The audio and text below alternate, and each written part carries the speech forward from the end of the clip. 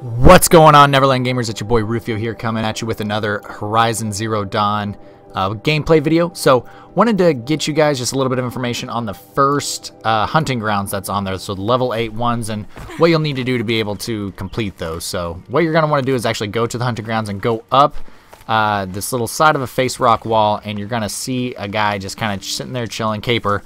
He's going to give you the different access to all the different trials. So, one of the first ones that you're going to want to do, so there's 3 of them. So there's Parts Alone, Log Pile, and Blast Wire. So the first one on here is the Parts Alone trial. So there's going to be a few different grazers that's going to be there.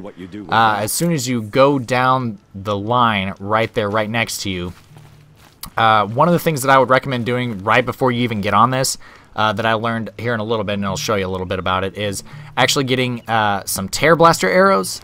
So those are the little purple ones that you can access in your arrow choice.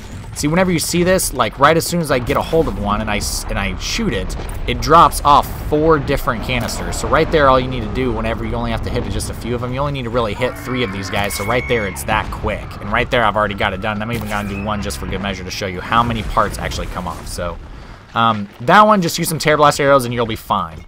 The next one is going to be the Log Pile trial. Now, unfortunately, with how my recording went on this, I don't have a recording on there for you guys. I apologize about that. But basically, what you're going to want to do is put down trip or just shock wires right by the log piles and try and funnel them to those different log piles and use melee to be able to open them up. You can't use like an arrow to be able to shoot them. You actually have to melee them to knock them down.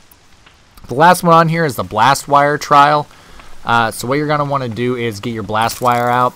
Now this is something that honestly what you're going to want to do is try and get them up into groups.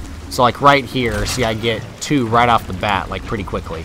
So as soon as I kind of set this up, I try and get it to where these guys don't know that I'm there, and right there, boom, I get 2 of them. Because you want to try and focus on them as a group. Because if you just sit there and try and single them out, it's not going to be very easy. Right here, like I got 2 of them right there again, just super quick. And one of the things you can do is get up right beside them and just put that down there and you'll be fine. It's not really all that hard, and quite honestly, you guys can figure this one out pretty well just as long as they're in groups. Try and do that. Go back to Caper and just talk to them and you'll be done. You have everything you need to enter the hunter.